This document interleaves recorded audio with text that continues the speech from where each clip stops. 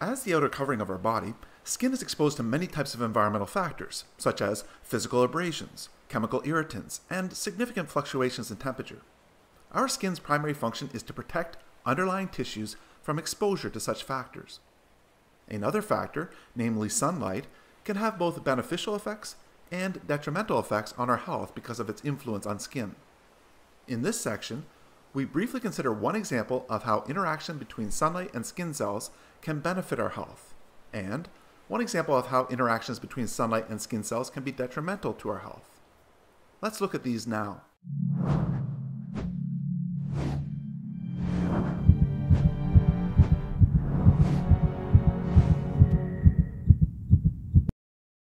First, let's consider one of the beneficial effects of limited exposure to sunlight on our health.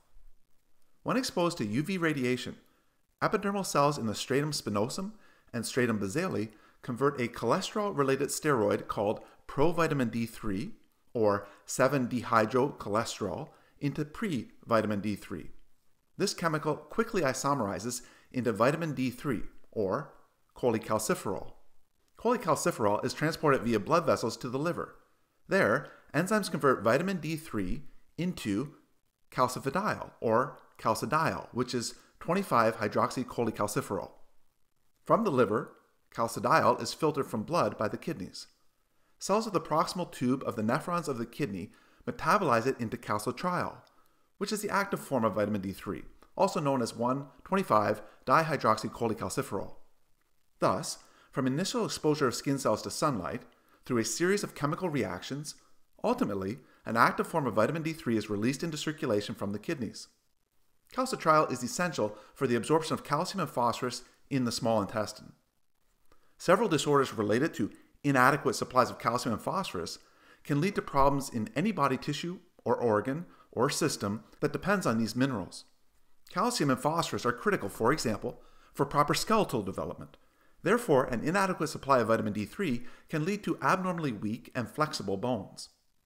Osteomalacia is a disease characterized by the softening of the bones caused by impaired bone metabolism, primarily due to inadequate levels of available phosphate, calcium, and vitamin D. The impairment of bone metabolism causes inadequate bone mineralization. Osteomalacia in children is known as rickets, and because of this, use of the term osteomalacia is often restricted to the milder, adult form of the disease. We'll explore the role of vitamin D3 in skeletal development and these aforementioned disorders in Module 6 on osseous tissue. While limited exposure to sunlight can be beneficial, too much sunlight can damage epithelial cells and deeper tissues. For example, skin exposure to sunlight can lead to skin cancers. In Module 4.9, we describe cancer as a loss of control of cell division due to mutations in DNA. The UV radiation of sunlight can provide the necessary energy to cause structural and chemical changes in DNA. Given that our skin is directly exposed to sunlight, the DNA of our skin is particularly at risk to such mutations. Tumors of the skin may be benign or malignant. A benign tumor is a mass of cells that lacks the ability to either invade neighboring tissues or metastasize, that is, to spread throughout the body, whereas malignant tumors can spread, and we call such tumors cancerous. Almost everyone has several benign tumors of the skin. Moles and warts are common examples. Skin cancers, however, are more dangerous, and skin cancers are the most common form of cancer. Any cancer of epithelial tissue is called a carcinoma. The most common skin cancer is basal cell carcinoma, which often looks like a waxy bump. Tying together our discussion from Module 5.1, the names of the various skin cancers will become easier to understand. Basal cell carcinoma originates in the stratum basale. Less common are squamous cell carcinomas, which involve more superficial layers of epidermal cells. Metastasis seldom occurs in either of these cancers, and most people survive them. The usual treatment involves surgical removal of the tumor. Compared with these common and seldom life-threatening cancers, malignant melanomas are extremely dangerous. In this condition, cancerous melanocytes grow rapidly and metastasize through the lymphatic system. A melanoma usually begins from a mole, but may appear anywhere in the body. The outlook for long-term survival depends on when the condition is detected and treated. Avoiding exposure to UV radiation in sunlight, especially during the middle of the day, and using a sunblock, not a tanning oil, would largely prevent all three forms of these cancers.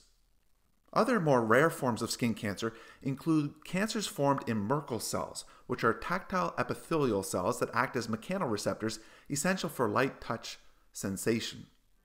In summary, limited exposure to UV radiation from the sun causes precursors to vitamin D3 to form in the skin. Vitamin D3 plays an important role that influences calcium and phosphorus absorption in the small intestines. Calcium and phosphorus are essential in skeletal development and many other physiological processes. UV radiation can be harmful as the energy from sunlight can cause changes in the DNA of skin cells, leading to the development of cancer. Join me in Module 5.4 as we examine the deepest component of skin, namely the dermis, and learn more about its structure and function.